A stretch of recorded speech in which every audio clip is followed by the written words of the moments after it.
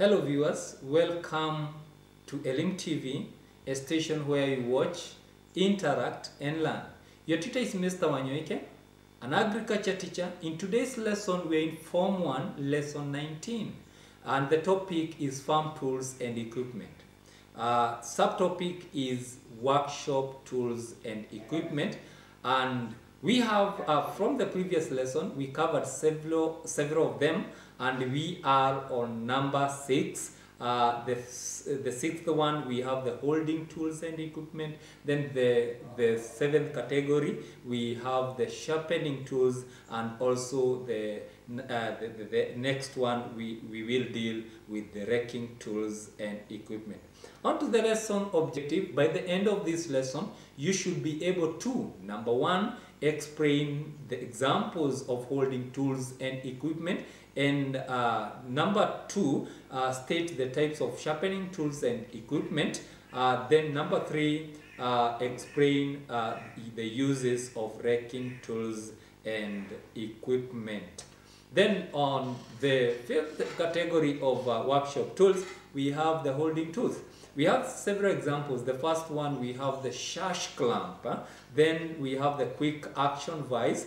These two devices are the ones which are normally used when holding a piece of work when working in the workshop. And then you have the G-clamp is also another example. It is the one. It is also a holding tool, and therefore it holds a piece of work whenever you are working in an office. For example, whenever you want to cut a piece of wood, you just hold it with a G-clamp, and it makes the cutting much easier.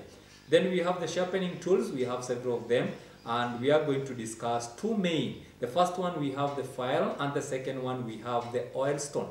The file is the one which is, as you can see, it is well demonstrated there. There is somebody who is demonstrating that picture, demonstrating how an axe is supposed to be sharpened using a file. Then we have the oil stone. You can see in this demonstration, we have a knife which is being sharpened using an oil stone. Then we have the seventh category, we have the raking tools and equipment, and there are several examples of raking tools and equipment used in the during demolition work whenever you want to demolish a certain structure. And the first one, we have the sledgehammer. The sledgehammer, and you can see there is an image there of a person who is putting down a wall, and therefore whenever you are demolishing a wall, you are supposed to use a sledge kind of hammer. Then we have the mason's hammer, and the mason hammer is also a demolishing tool. It is used by the mason whenever they are demolishing a structure, and also whenever they are working during the work of construction. Then we have the crowbar. Also, crowbar is used whenever we are demolishing, especially the wooden structure. You can use the crow hammer. Then you have the crow axe. Also, crow axe can be used whenever we are demolishing the structure in the farm. Then we have reasons for maintaining tools. Why do we maintain these tools? The first reason is to reduce the cost of replacement. The second one, to make the tools durable, and therefore they will serve you for a long period of time, and therefore you will have a reduced cost of production because you have maintained them well. Then the third one, to avoid the tool from injuring the user, and finally to increase their efficiency. Then what are the activities which are meant for today? The first question is, list any 4 types of raking tools and equipment. And the second question is, state any 3 reasons for caring and maintenance of raking tools and equipment. And finally, mention any 2 equipment used to hold work while cutting is done in the workshop.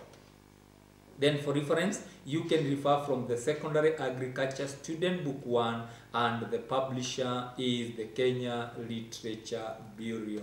For more information or for inquiry, you can reach us through the following addresses. You can use the SMS through the number which is well displayed for you. Then you can use the YouTube at Elim TV, and also you can Facebook us at Facebook platform at Elim TV, and finally you can tweet us at Elim TV_KE.